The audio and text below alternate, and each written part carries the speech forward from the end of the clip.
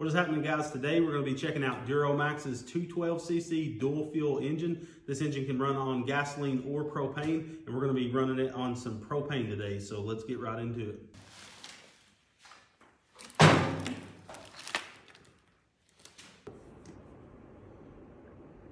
Make sure to get that seated all the way because we don't want any propane leaks. Let's look at the owner's manual. Then turn it off. See what happens. Lord be with us.